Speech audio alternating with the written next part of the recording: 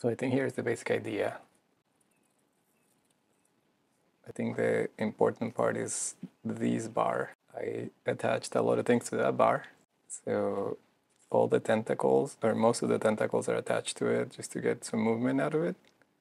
And then the main tentacle that holds the hat has an additional bar and a hinge right here and a pivot point.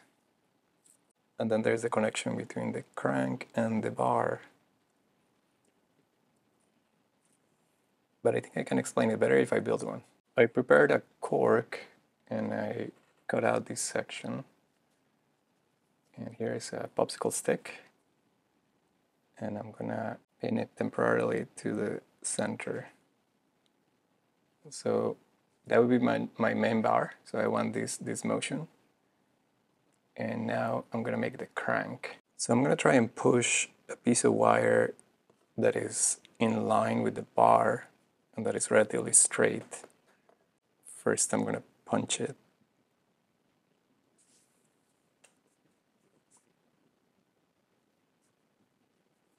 Careful not to get my finger there. And then I'm gonna grab the piece of wire and send it through. And now I'm gonna do like the basic shape of my crank, which is like an S. 1 90-degree bend, then another one,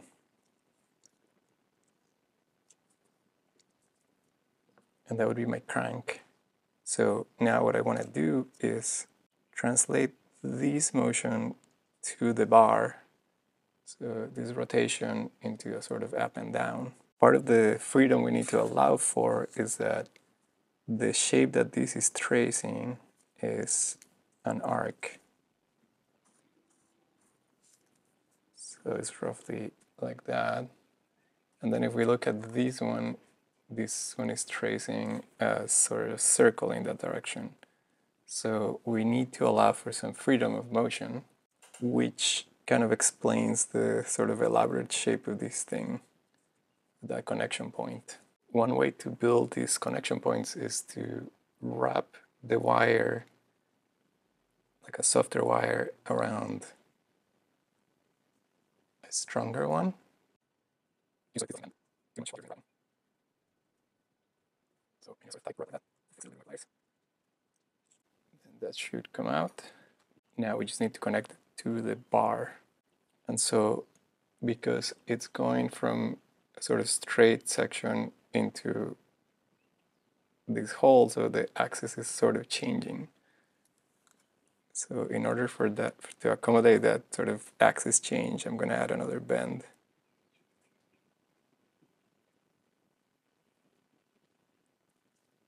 Just sort of to bring these two legs into the same plane.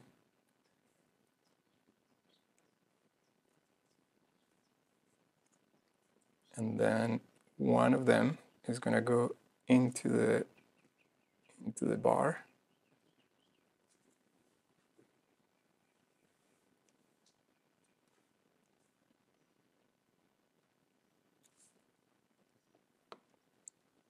So let's see if that idea works. So this leg goes into the bar.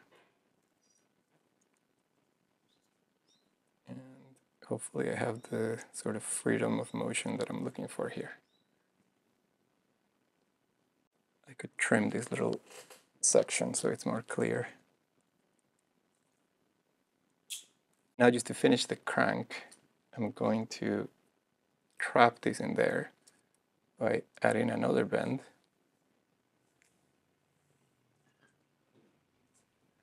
So that effectively traps that part here, and then I'm going to bend it again so I still have a crank that I can spin around. Oh, a little interference. Fix that.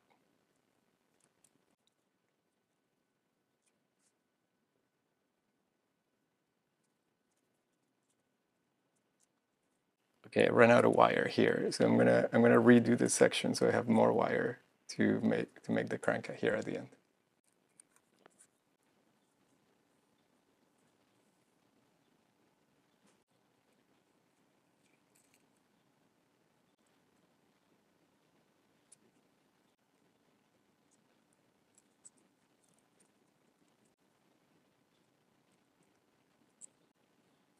Okay, and then figure out the clearance here.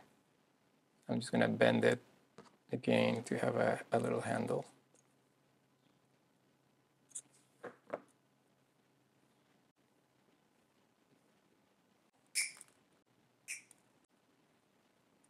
Okay, the next step is there is a bar that goes here. I've got a piece of cardstock.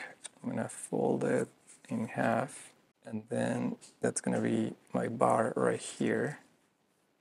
So I know I need something about that big.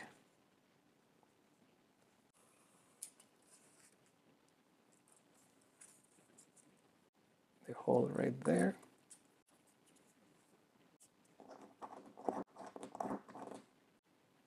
And I'm gonna use this tag to retain it in place.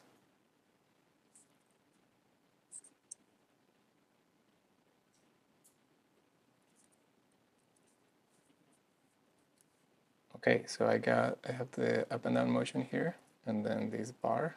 So now for the arm would go between this spot and here. So I'm gonna use a long strip of paper or cardstock, and I want it to sort of bend in that direction. And what I did with the octopus is I kind of curved it along a little bit. So now it's going to make more sense why I folded this one in half. And that's because I want to attach this bar to this piece of paper. And I think the easiest way is to make a little fold here. Like that, that gives me a little flat section. And then I can glue that to the piece of paper. Glue.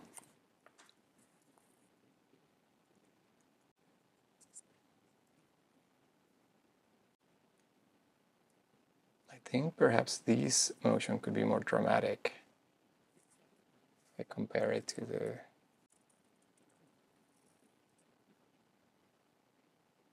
I guess it's important that this bar goes below this line. Okay, so I'm gonna adjust this length, but I think also to make the motion more dramatic, I'm gonna move this pivot point closer to here. So let's take it apart.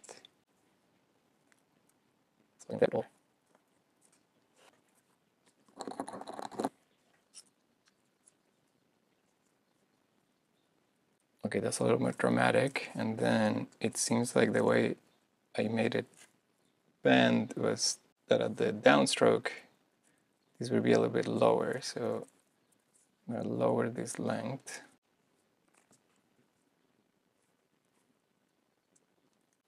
Okay, I'm gonna move this one a little bit further here.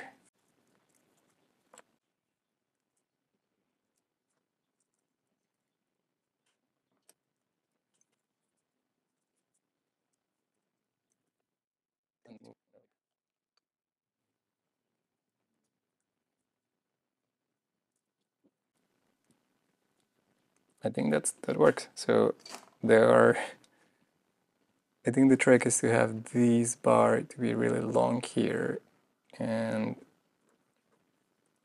I'm using the paper to have this connection point. So when it's at the lowest point, it kind of bends down, and then at the highest point, it kind of pushes it a little bit this way. Let's compare it to the octopus here. So I guess that bar gets a little obscured.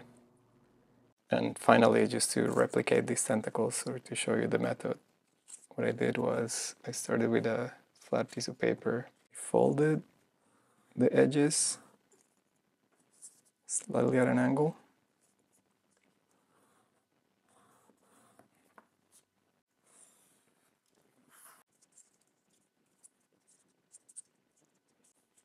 would be a single tentacle, and then I went back and made a bunch of cuts.